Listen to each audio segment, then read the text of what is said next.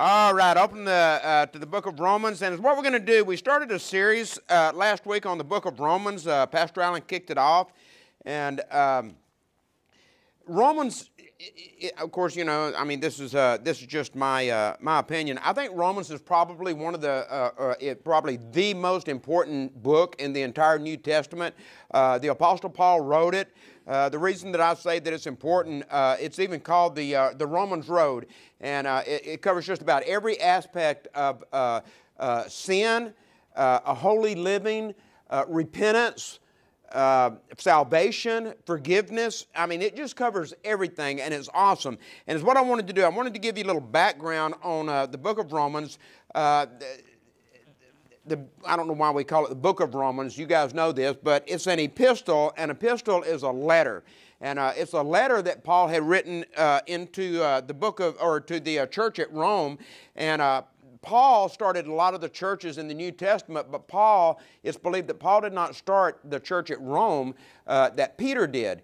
And that's kind of strange if that's true, because nowhere in the book of Romans does Paul even mention Peter. So what's significant about Rome? Well, the church had already been started. Paul had not been to Rome and visited the church. And so this letter that he's writing is talking about how he wants to come and visit them. The other unique thing about this is, I made some notes here, the Jews were expelled under the leader Claudius. The Jews had been fighting among themselves. You know, some of them were still devout Jews under the law. Some had been converted to Christianity, and they still kept the law. And then Nero came in, and he took over, and Nero allowed the Jews that were exiled to come back in, and so they started growing again. And then if you study history, there was a great fire in Rome that destroyed Rome. And so after that is what they started doing, is they started really coming down on the Christians, and they started, some of them they were crucified, and they started killing them. And so there wasn't a lot of Jewish Christians there. And here's the unique thing is, there was did that go off, Kim, or is it still on? And there was a lot of Gentiles there. And usually there's more Jews than there are Gentiles, but now there are Gentiles, which are the non-Jew Christians, which we're considered, and it was basically their church in Rome, because they outnumbered the Jews at the time. Now, the Jews that were there really looked down on the Gentiles, and the reason for it is those Jews were still, they had embraced Jesus as the Messiah, but they were still living under the law. And so they were saying, there's certain meat you can't eat, there's certain meat you can't eat, you have to do these things for these celebrations and these festivals and all this. And one of the big things was, they said, you have to be circumcised. Now, circumcision shows cutting away of the foreskin and a separation. And under the New Testament, we don't have to do that. Matter of fact, the Bible talks about circumcision of the heart. Okay? But the Jews there, the Christian Jews, were telling the Gentiles, you need to be circumcised or you're not really a Christian. And the Gentiles were saying, that's under the old law. You don't have to do any of that stuff, man. And so they were bickering back and forth, back and forth, back and forth. And there was a lot of idol worship there. There was, you know, like I say, the Jews were still observing the law almost to the T. And why is it that you don't have to, in my opinion, the law was not done away with, but you don't have to obey the law. It's like there's a law that says I cannot murder someone. That law doesn't apply to me. Why? Because I'm not going to murder anybody. If I murder someone, then that law applies to me. You see what I'm saying? A lot of people will tell you that, and this is my opinion, that Jesus did away with the law. But I just don't believe that. Jesus said, don't think that I came to do away with the law, but I came to fulfill the law. And so you know, they were living under the law, which meant that basically is what they were saying is, in order to go to heaven, yeah, you have to accept Jesus as your Savior, but you also have to live by the law, which means that salvation was by works, and it's not. Salvation is by grace, and that's what this whole book about. Now, the way that Paul started the letter was, hi, how you doing? You know, I heard about you guys, your church there. I'm hearing that it is really awesome, and, you know, I've been trying to come down there, and I've been trying to talk to you for a long time, and, you know, I've been busy, man. I've been going all over Asia, and I've been starting churches here and there, and, you know, but I tell you, I'm really looking forward to coming down. Maybe we can go to Starbucks and have a little Tai Chi latte, and we'll just talk about some of the things there, and I just want to bless you and all this kind of stuff. And then all of a sudden, bam, he hits him with a bombshell. Paul just takes off like you wouldn't believe, all right? And so let's look at chapter 1, verse 13. And it says, now I would not have you ignorant, brethren. Listen, I want to tell you something. There's a lot of ignorant Christians. Did you know that? I say that out of love. And you know what I mean by ignorant? Well, a couple of things. Number one is the church isn't preaching them the truth, and so they're ignorant. And number two, they're hearing the truth, and they refuse to do it. And that's about one of the dumbest, most ignorant things you can do, because it could cost you your life spiritually, all right? Now, I would not have you ignorant, brethren, that oftentimes I purposed to come unto you. See, he's saying I wanted to come, but was led hitherto, that I might have some fruit among you also, even as among other Gentiles. And so he's focusing on the Gentiles more than anything, because there's more Gentiles there than Jews, all right? And then in verse 14, he says, I am a debtor both to the Greeks and to the barbarians, both to the wise and to the unwise. And what he's saying is, salvation is for everybody. Jesus is for everybody. There is no distinction, all right? 15, so as much as in me is I am ready to preach the gospel to you that is in Rome also. Now, verse 16 is one of the most powerful statements, other than salvation, that I think every single preacher ought to have this on a plaque or written somewhere in his Bible. And it says, for I am not ashamed of the gospel of Jesus Christ, for it is the power of God unto salvation to everyone that believes, to the Jew first and also to the Greek. Now, why do you think Paul put that in there, that I am not ashamed of the gospel of Jesus Christ? I got an idea because of what he's fixing to lay on them. I mean, he's fixing to hit them, and he's going to hit them with everything he's got. See, he's still in that little, you know, how you doing, man? Everything's all nice and peachy keen and all this kind of stuff. Now, verse 18, this is where a lot of people have a problem. This is where, starting in verse 18, a lot of preachers will not preach this. And listen, I'm going to tell you something. We need to preach on the wrath of God. You know, I tell people, you know, God's going to do this. And they say, oh, God's a loving God. God would never do that. Why would you say that? Oh, man, don't do it. Listen, I'm going to tell you something. God is slow to anger. It doesn't say he won't anger. He is slow to anger. And I'm telling you something. You correct your kids. Why do you have such a problem when I tell you that God may correct you? All right? And there's times, now listen, and you're not going to like this, but I'm going to show you this morning. There's times when God says, because he knows your heart, and these are unique cases, but God says, I wash my hands of that. I'm away from that. You're on your own. And you say, God would never do that. I'm going to show you. We just don't want to hear that. We want to think that we can do whatever we want to do and that we're under grace, and God says, oh, that's okay. All right? Is that the attitude you have with your kids? Let me tell you something. You say, hey, you get in the bedroom. Why? I am fixing to tear you up. Yeah, but I don't want to hear any excuses. You get in there. God will do that to us too. Verse 18, for the wrath of God is revealed from heaven against all ungodliness and unrighteousness of men. Now here's what I want you to get. Who's he talking about here? Because we're fixing to go into several verses where it talks about them, those, they. And I want you to know who he's talking about. And it says, of men who hold the truth in unrighteousness. It's talking about someone. Remember we talked about he who hears these words of mine and doesn't do them is like the fool that builds his house on the sand. Everything that I'm fixing to read to you the rest of this morning out of the book of Romans is going to be someone that has read this, they understand this, they know what this says, they know what God's requiring them to do, and they say, well, I'm just not going to do it. I'm just not going to do it. This is not, listen, if you've ever had me angry at you or to sit down and have to bring correction, you know I don't mess around. I get right to it, and and a lot of people take that the wrong way.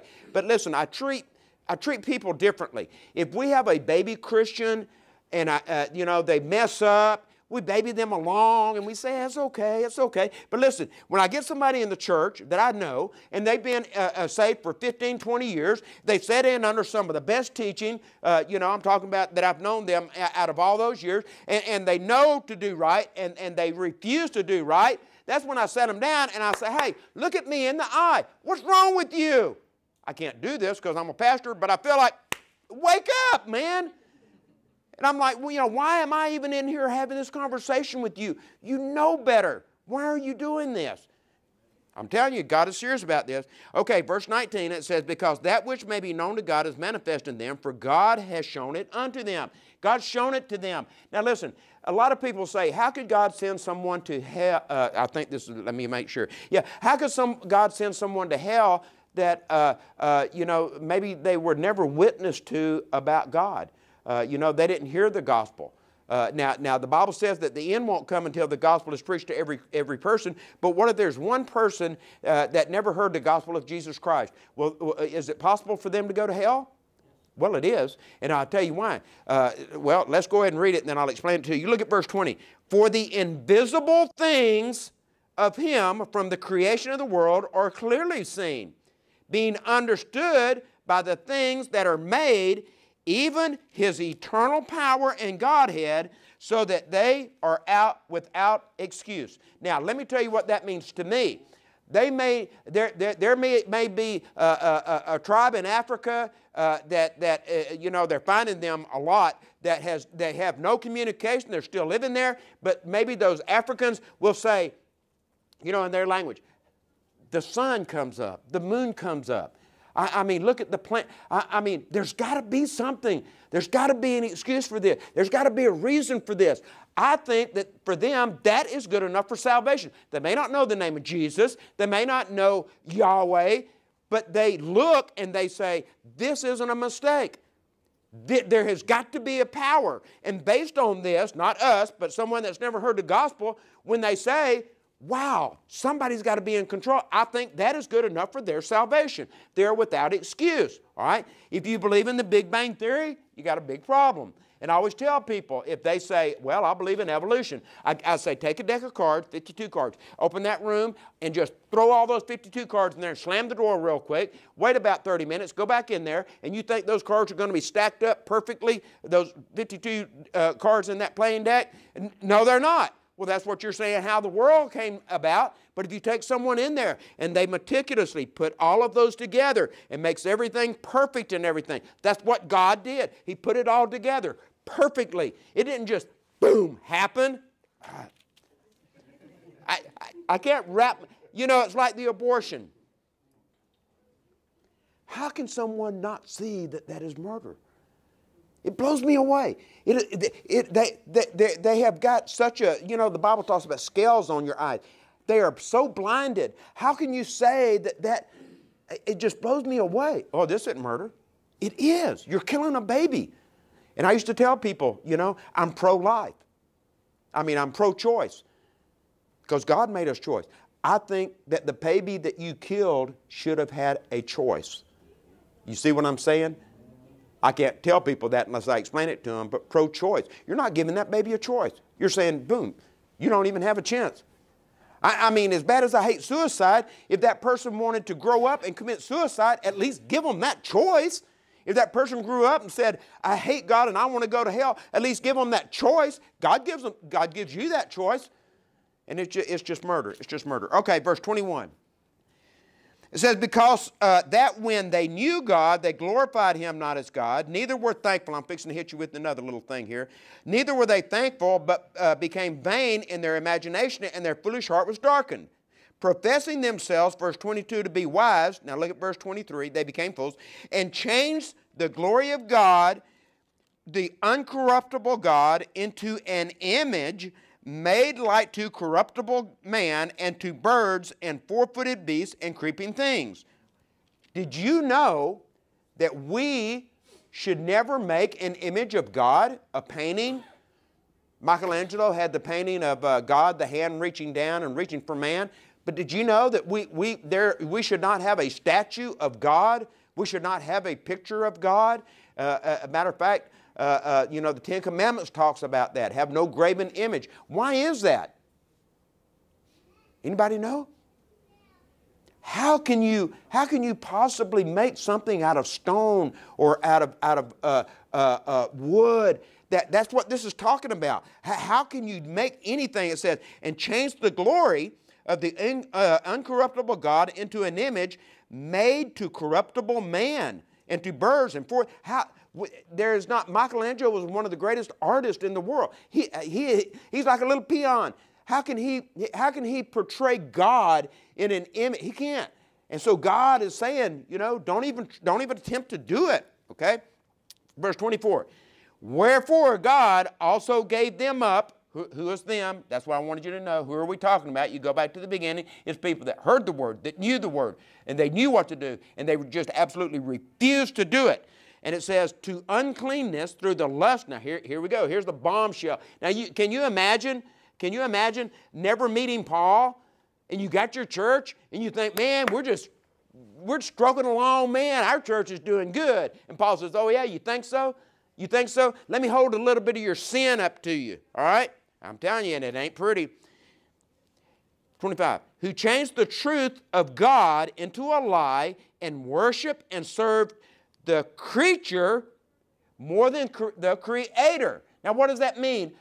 Loving the creature more than the Creator. Well, I can tell you right off what it means. It means lust.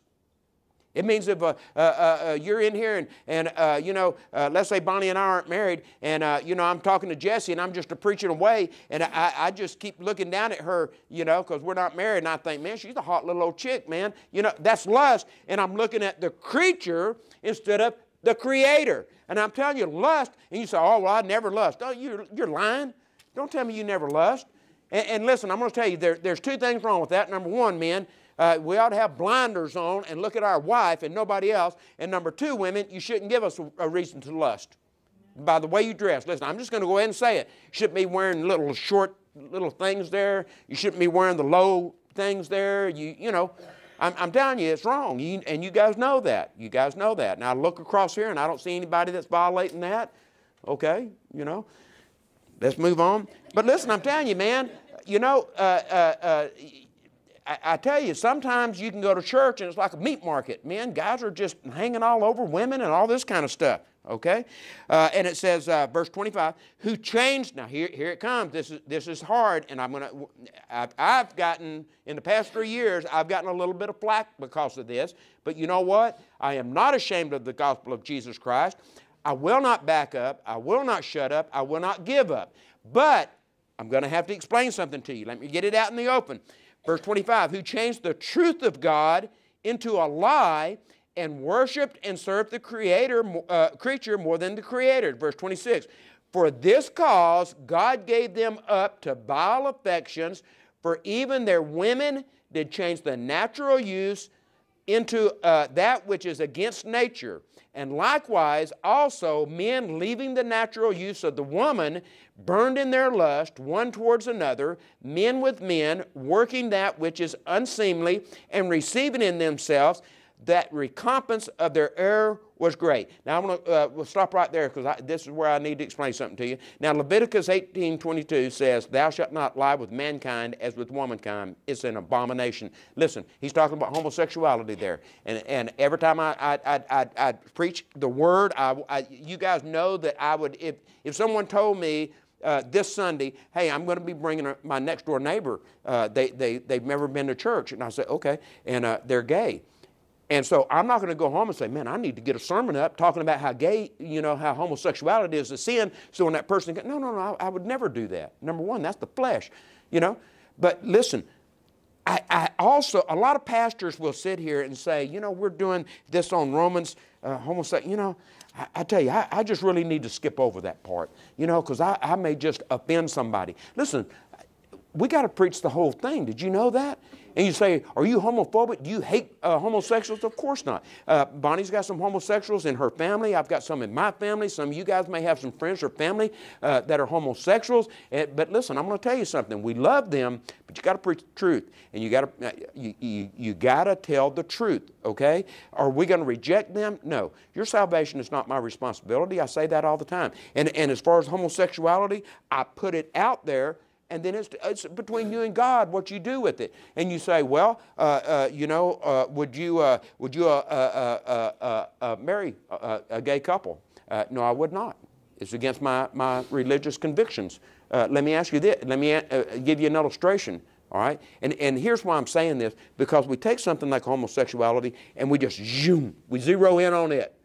And God's saying, you know what, there's a whole lot of other sin out there too. Oh yeah, but these are the ones we want to get. And listen, let me tell you something. I told you that I would never marry a gay couple. If, Jesse, I'm just going to use you as an example. If you were single, and if you came to me in private and you said, hey, you know, I want to get married, will you do the ceremony? And you say, you know, I'm having an affair with 3 different women right now. And, you know, I don't love them, but we have a good time together. And, you know, I'm going to keep those affairs going, but will you marry us? And I will say, no. He's a heterosexual. I said, no, I'm not going to do that because you're in sin. That goes against my... Can you see what I'm saying? Can you see that? It's not just the homosexual lifestyle. It's also the sin of fornication. All right? There may be a number of reasons why I would tell a person, no, I will not marry you. I may tell a gay couple, pray, you know, and if you get it together, come to me, I will. I say, Jesse, if you stop having those affairs, then I'll marry you. You see what I'm saying? If you stop the fornication, all right? But here he's talking about the homosexual. And so it sounds like God's getting the gay people, right? Get them, God! That's what we want to do. We want to go to that gay pride parade, and man, I want to tell you something. We want to hammer them over the head. We want to take the word of God, and we want to tell them, you're sinners, and you're going to hell. Is that what God's doing here? Now listen what he says. Likewise, verse 27, unto the men, leaving the natural use of the woman. Okay, I got that. Verse 28. And even as they did not like to retain God in their knowledge, so it's saying, you got the word preached to you. You got the Holy Scriptures. You know, you got the knowledge, but you don't want to retain it. God gave them over to a reprobate mind to do those things which are not convenient. Listen, let me tell you something. God will pull away from you. You can tell me all you want to. You can wait until the sermon's over and say, you know, Pastor, I'm telling you, I just don't think that God is going to abandon a person. God will abandon a person. God knows what's going on. God will abandon a person. It says right there, he gave them over to a reprobate mind. Now listen, who is this? This is a person, like I said, that knows the truth. They've heard the truth. They've believed the truth. And they just chose not to do it. All right, got to speed it up here. Verse 29, being filled with all unrighteousness. You think God's just getting the gay people? Being filled with all unrighteousness, fornication, wickedness, covetousness, lasciviousness, full of envy, murder, debate, deceit, malignity, whisperers, backbiters, haters of God, despiteful, proud, boasters, inventors of evil things, disobedient to parents, without understanding, covenant breakers, without natural affection, implacable, unmerciful. He covered a lot of things here. Well, oh, wait a minute. I thought this was just going to be to get on the gay people. No. I mean, that's part of it, but that's not all of it. You know, I always say this. You know, we're always ready to go and we're always ready to get violent and protest abortions, and we're ready to get violent and protest homosexuals and everything. And God showed me this the other day. I'm thinking about getting a bunch of signs up that says all liars shall have their place in the sea of fire. And we're going to go to downtown Houston and we're going to march and we're going to say, if you're a liar, you're going to hell and you're going to burn in hell. And people are going to go, a liar? But listen, that's the same thing as a homosexual or abortions. God doesn't see any level of sin. God says sin is sin. Sin is sin. All right, now look at 31. Without understanding, 32, who knowing the judgment of God, that they which commit such things are worthy of death, not only do the same, but have pleasure in them that do them. You know what he's saying? And he's fixing to say it again. You see it going on here, and you're not even stopping it. Therefore, chapter 2, now listen, I'm going to get into chapter 2 a little bit. You know that in the original context, Paul didn't go chapter 2. It's all run together. It's a letter, all right? Man put chapter 2 and verse so-and-so in there so that we could reference it easy. Therefore, thou art inexcusable, O man, whosoever thou art that judgest. Here we go about judging people. For wherein thou judgest another, thou condemns yourself, for thou that judgest does the same things. And so we are not supposed to judge people, right? How many of you know we're not supposed to judge people? Yes, we are supposed to judge people. I'm going to explain it to you. Now you're getting me confused. Verse 3. And thinkest thou, this old man, that judgest them which do things, and doest the same, that thou shalt escape the judgment of God? Wow. You know what it's saying? The Bible says, how can you get the splinter out of your brother's eyes when you got a big old two before in yours? How can you judge somebody when you're doing the same thing? What about if I have a hidden sin, and if I'm sleeping around with 3 or 4 women, and then I tell Jesse, I'm not going to marry you because what you're doing is a sin, and it's a sin unto death, and I'm getting on to him, and I'm judging him, I'm doing the same thing. Then you can't judge. Okay, now turn over to 1 Corinthians chapter 5. We're going to talk about judging here real quick. We're almost there. I don't think I'm going to be real late. Listen, you think being a pastor is easy? Listen, I'm going to tell you something. Being a pastor is hard. It's hard. Sometimes it's heartbreaking. Sometimes the things that you have to do in order to be biblical. And you know, a lot of pastors will avoid the hard things, because it's all about the numbers. But listen. I'm fixing to read something to you, and I want you to tell me how you would feel if me, as a pastor, if I approached you this way. Now, the church at Corinth had a problem, okay? There was a young man, the Bible doesn't say who he is, and he was sleeping with his stepmother, his dad's wife. And so Paul was like, well, let me just get a couple of the leaders together and let me, we got to pray for this brother, and I'm going to get him in here and tell him that he's got to get it together. Listen, let me tell you what Paul did. Look at chapter 5, verse 1. And he's talking to them. He's getting everybody together. Hey, the whole church, gather around. I got to tell you something. It's been reported commonly here that there's fornication among you, and such fornication as it is so much is named among the Gentiles, that one should have his father's wife. He's saying, listen, somebody in this group is sinning. And you know how bad the sin is? It's worse than any of the Gentiles could ever sin. Whoever it is in here, you're sleeping with your stepmother. Wow. And you are puffed up and have not rather mourned that he that hath done this deed might be taken away from among you. You know what he's saying? And everybody in the church knows about it. And you're okay with it. Wow. Wow. Now what if somebody in here was having an affair, and I just got the church together and just said, hey, somebody in here is sleeping around, man. And half of you in here know about it. I mean, wow. Whew, now, okay, verse 3, For I verily, as absent in body, but present in spirit, have judged already. There are people and there are circumstances that we are to judge. Okay, now I'm fixing to explain it to you real quick here. As though I were present concerning him that hath so done this deed. In the name of our Lord Jesus Christ, when you are gathered together, and my spirit with the power of our Lord Jesus Christ, to deliver such as one unto Satan for the destruction of the flesh, that the spirit may be saved in the day of the Lord Jesus. You know what he's saying? Get that person, bring them to me, and I'm going to tell them, get out of the church. Get out of the church, and don't come back until you get it together. Can you imagine? Listen, if I told anybody in this church, where's so-and-so? Well, sit down. Just me and you, one-on-one. And I know it's affecting you. I ask that person to leave the church. Oh, my God, you'd be ready to fire me as a pastor. You can't fire me. I'm not on salary. But you say, well, why would you do it? It's scriptural to do that. But who would that person be? This is a pretty bad person, okay? Listen, I'm reminded of Eli. In the book of Samuel, you guys remember Eli? Eli was the high priest, in the book of Samuel.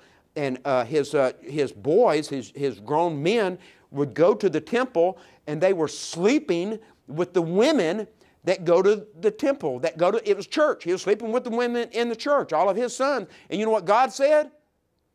You better get it together. You better judge your sons, and you better take some action. And he didn't. And he paid for it. His sons died in battle, and then he heard about it and fell off of a fence and broke his neck. And God told him, because you didn't take care of it, I'm going to take care of it. And he told him, judge your sons. See what they're doing. You better take care of it. As a pastor And you know, Bonnie and I, for the past couple of weeks, have been talking about this because it's a struggle. There's nothing going on. But listen, I was telling her, do you know we have to do that? In the end times, we better be ready. We talked about this a little bit Thursday. In the end times, there are going to be people that are going to come in, and they're going to be wolves in sheep's clothing, and they're going to look good. And who are they? They may be people that have been in the church for years and years and years, and God may have given them over to a reprobate mind, all right? And so when He gives them over to a reprobate mind, which means that an evil mind, are they going to get out of the church? Maybe not. They may stay in the church. Satan may say, you got the Bible knowledge and everything. I'm just going to use you in here to just tear this church apart. You got the wisdom in your head. You ain't got it in your heart. You see what I'm saying? And so there's times when we may, listen, and like Jesse said, certainly we leave the 99 and we go after the one. All right? We do that. We do that. But sometimes you're going to find that you're going to leave the 99 and it's going to be that one that has been in the church for 30, 40 years, that knows all that. And when you go to get them, it's going to get real ugly. Maybe God has already given them over to a reprobate mind. See what I'm saying? And so you're going to have to, how do I know? Well, if you spend time with God, He's going to give you that. All right? He's going to give you the wisdom. Verse 7, purge out, therefore, the old leaven. Get the person out of there, that you may be a new lump, that you're as you are unleavened. For even Christ, our Passover, sacrificed for us. Verse 8. Therefore, let us keep the feast not with old leaven, neither with the leaven of malice and wickedness, but with the unleavened bread of sincerity and truth. And so get that person out. Verse 9. I wrote unto you in an epistle or a letter not to have company with fornicators. What is that saying? Put them out of your church. We don't do this anymore, and I don't know why. And we're talking about hard-nosed people, and I'm going to show you the hard-nosed people. But it would be, hey, man, what's going on? Sorry, dude, you know what? I don't want anything to do with you. You know, I'm going to pray for you, but just don't call me anymore. Stay away from me. Why? Because you're bad news. Because you know about God. You know about God, and you refuse to do it. Stay away from me. Look at verse 10. Yet not altogether with the fornicators of this world, or with the covetous, or extortioners, or with idolaters, for they must you needs go out of the world, or away from society, get them out. Verse 11. But now I have written unto you not to keep company. If a man that is called a brother be a fornicator, or covets, or an idolater, or a railer, or a drunkard, or an extortioner, with such an one do not eat. Verse 12, for what have I to do with judge? Now I want you to get this one scripture. I know I'm reading it out of the King James. Verse 12, for what have I to do to judge them also that are without? Do not judge them that are within. That is a question mark. But them that are without, God judges. Therefore, put away from among yourselves that wicked person. You are not to judge a person that is not a Christian. That's what that is saying. God will judge that person. You are to judge your brothers and sisters in Christ. You do it out of love. You do it out of a spirit of restoration.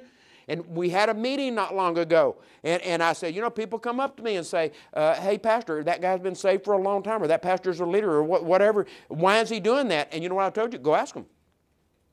You go ask him. Don't ask me. Go ask him. Hey, brother, you've been saved for 25 years, and you're doing this. Why are you doing that? That's judging. And it's doing it out of love. Explain to me why you're doing that. We are supposed to do that, but not with ungodly people. Okay, we got Eli's son. I got some. Give me 10 more minutes, and I think I can finish it up. The prostitute in John 8, that they brought to Jesus, she wasn't a believer. How did he handle her? Did he judge her? Well, actually, he did. He acknowledged that she was a prostitute. He just didn't condemn her. Okay, and he told her, "Go, sin no more." Right there, he said, you're a sinner. Go and sin no more. He just didn't call her all kinds of nasty, evil things that we would call, nowadays. I'm sure the guys that were chasing her were calling her some filthy names. But Jesus didn't back down. The Samaritan woman at the well, what did he tell her? He said, hey, go and get your husband. She said, I'm not married. He said, that's right. You've had 5 husbands. The one you're living with right now is not your husband. You know what he did? He held her sin up to her. He held her sin. That is a form of judging. Hey, you're sinning here. He didn't beat her up with it, and like we would normally do, you know. But he said, hey, I know. Here's your sin right here. You know, you need to get it together. All right.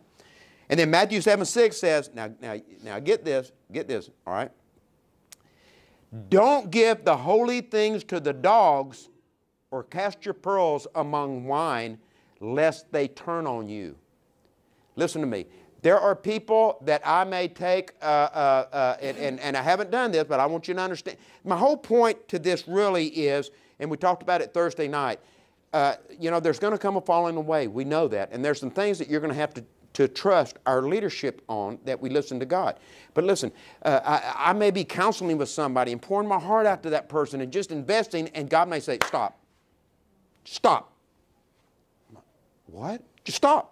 You're casting your pearls among wine. That person's not listening to you. They have hardened their heart. I have given them every opportunity. You back up. I'm going to try to deal with them. And if I can't deal with them, it's going to be their destruction. You see what I'm saying?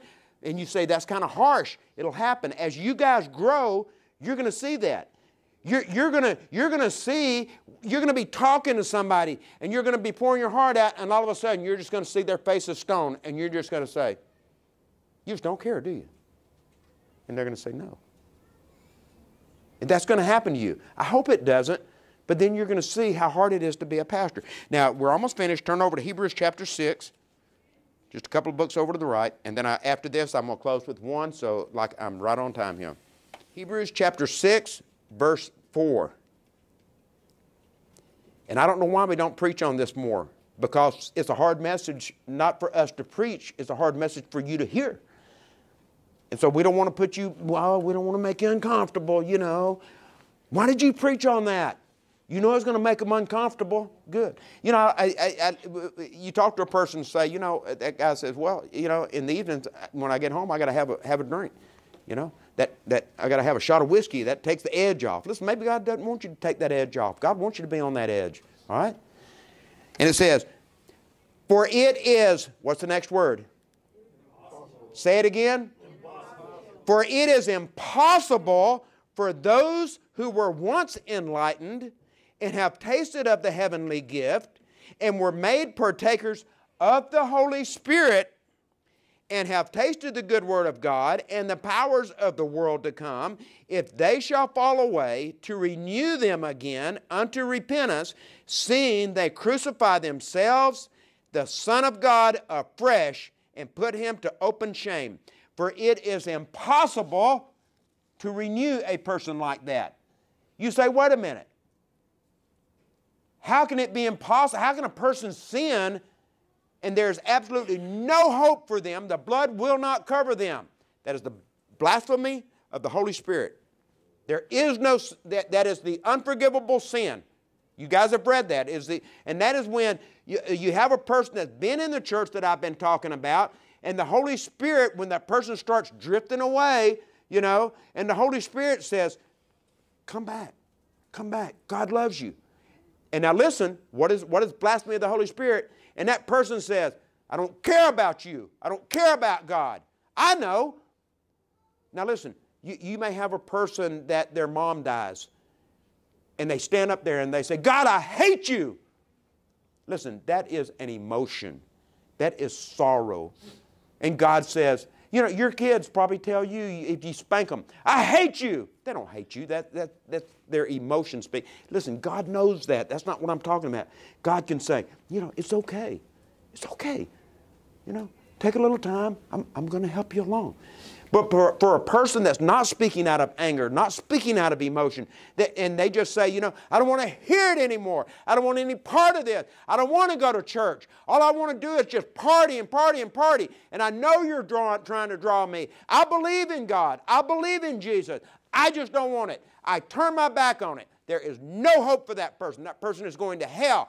That person cannot come back later and say, you know, I kind of messed up and I want to repent for that.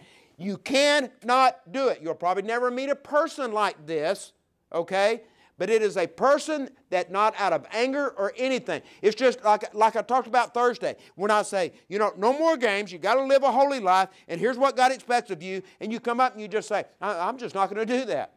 I like partying too much. And the Holy Spirit steps in.